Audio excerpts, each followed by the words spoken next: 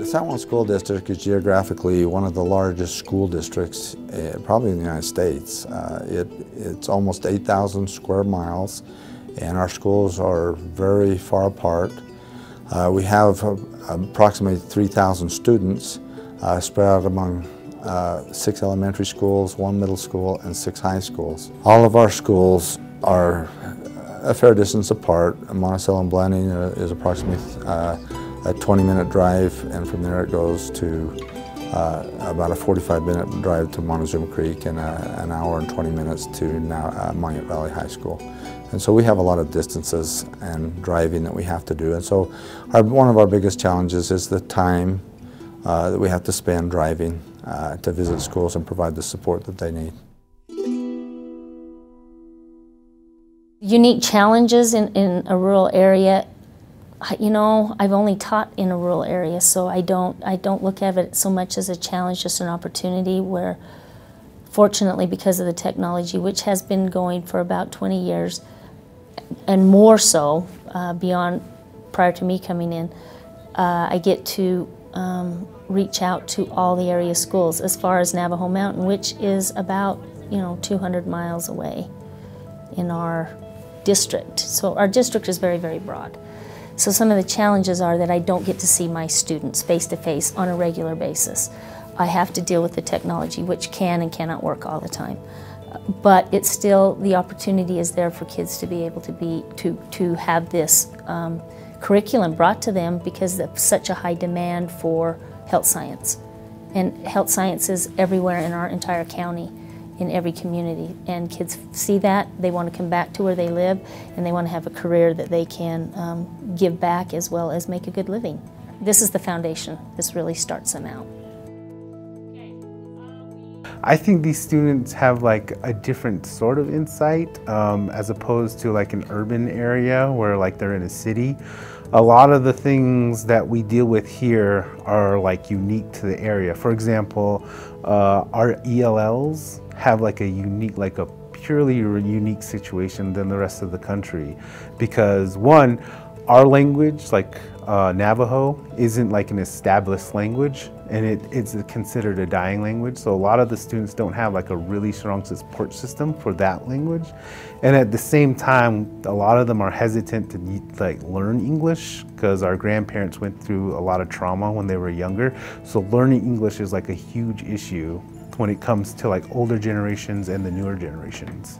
So right now we have students that are stuck between two worlds, and both of them don't know like a certain language. And learning how to code is a whole third language that they need to learn, but it also gives them that problem-solving ability. So I think these students need to learn how to code just to be able to fit in the modern world. I think some of the students in Blanding came with the idea of like, if Navajo is a dying language, why don't we build an app to learn the language? And they built like a whole curriculum around that, and the app's been deployed. I'm learning it. I don't know how to speak Navajo, but I'm using the app to learn it. I'm like teaching my son who's 2 years old to learn it. So like there's different ways to like come up with these old problems that we have. I thought we already did Mr. It has been said that in San Juan County, our greatest exporters are youth. And in most cases, to find a good paying job or to prepare for life, find a career, they need to move away. We're looking at ways in which we can provide training and provide courses and pathways that will provide opportunities for our young people to stay and live in the communities that they grew up in if they so choose. We also believe that as technology evolves and infrastructure comes in place, that there will be opportunities to find work as coders or developing websites or commercial art that can be done here locally. We also want to work more with our employers, local employers in construction areas and in automotive, and see if we can provide more opportunities for our youth, our students, to work with them.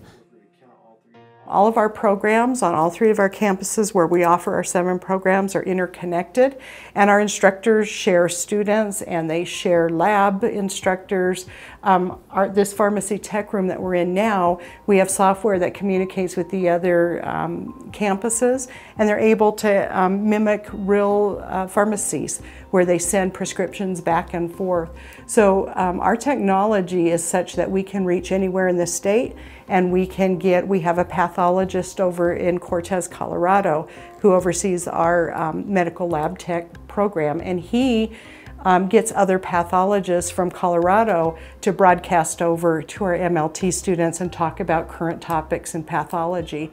So it's really great because we have a huge network of providers all over the state that are willing to participate, and outside of the state even, that can broadcast and bring cutting edge education to our students. Intermountain Healthcare has created a number of videos that I'm able to show students the different careers, more than just nursing and doctoring, like surgical tech, pharmacology, anesthesiology. Show them careers outside of just the two that they may be familiar with through videos. And the professional actually goes through and says, this is what I'm responsible for, this is what I do. And it gives kids a different idea of what opportunities are out there. But a lot of it comes through video technology. It has to, just because of the distance. CTE in and of itself, especially if they work hard and they're able to get the certification, we're working really hard to tie that certification to the industry so that if they go out to get a job, they have that certificate that says, I know these skills. And the people in the industry know what skills they know because of the connections. And so that's our long-term hope, is even down here to make those connections so that whether it's here locally or if they go up north, they'll be able to take those certifications and be able to say, these are the skills that I know.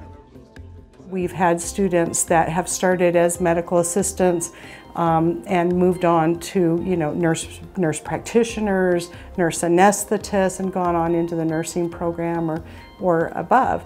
We have a couple of MAs that went on to PA school.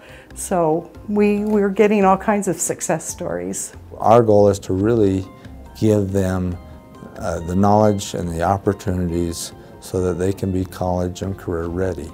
The world is changing dramatically, and we want to help our students be successful. That's part of our charter as educators. We want to be able to give them, provide opportunities where they have the choice.